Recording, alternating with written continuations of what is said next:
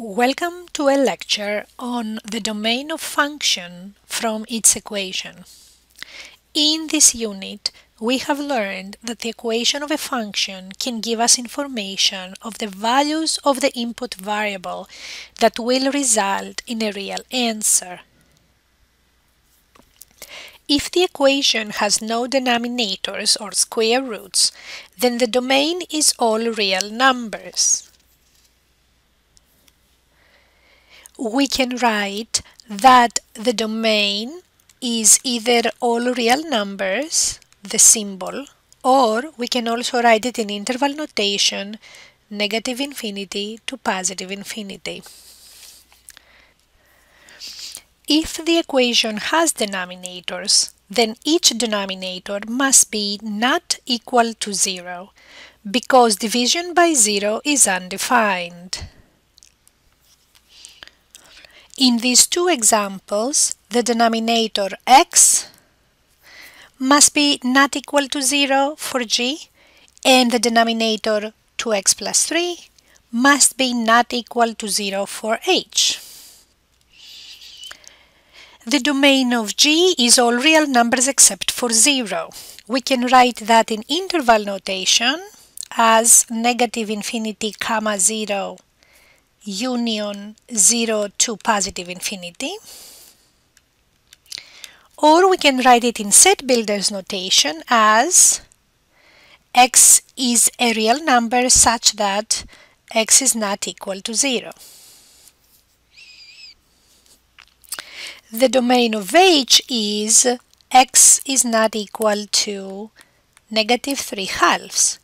We can write it as negative infinity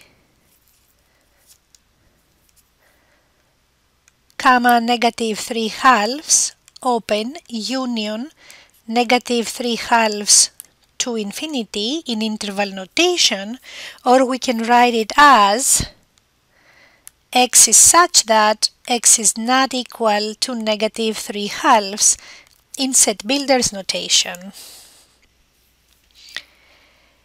If the equation has square roots, then its radicand must be greater than or equal to 0. In these examples, the radicand x minus 3 for k must be x minus 3 greater than or equal to 0.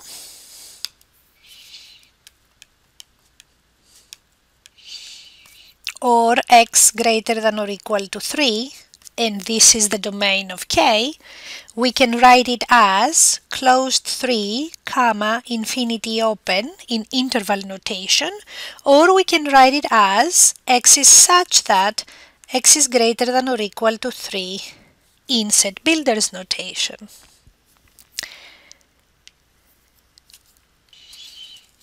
The radicand 6 minus 3x in M must be 6 minus 3x greater than or equal to 0, or x less than or equal to 2.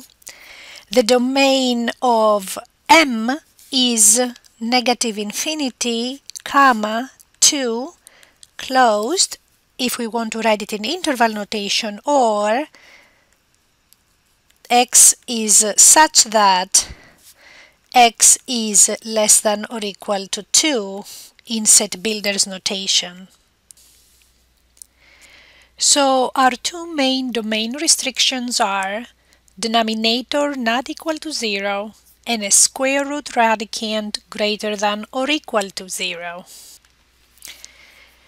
In the case that we have both denominators and square roots, all restrictions must be found and the domain must take all restrictions into account. In the case of f, we have a denominator x minus 5 and we have a radicand x plus 2. X minus 5 must be not equal to 0, which makes x not equal to 5, and x plus 2 must be greater than or equal to 0, which makes x greater than or equal to -2. After graphing both conditions, x not equal to -5 and x greater than or equal to -2, we see that the value x equal to 5 must be excluded from the interval -2 to infinity. Therefore, the domain is closed at -2 up to 5, open there, union 5 to infinity. In the case of g, we have a denominator, which is the whole square root, and we have a radicand that is only 7 minus x. The denominator, square root of 7 minus x, must be not equal to 0. This only happens when 7 minus x is equal to 0. That makes x not equal to 7. Also, the radicand 7 minus x must be greater than or equal to 0, which makes x less than or equal to 7.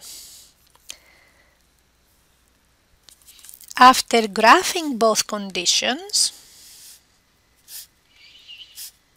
here is 7 not equal to 7 and less than 7, we see that the value x equal to 7 must be excluded from the interval -7 to -infinity to 7. Therefore, the domain of G is -infinity, 7, open.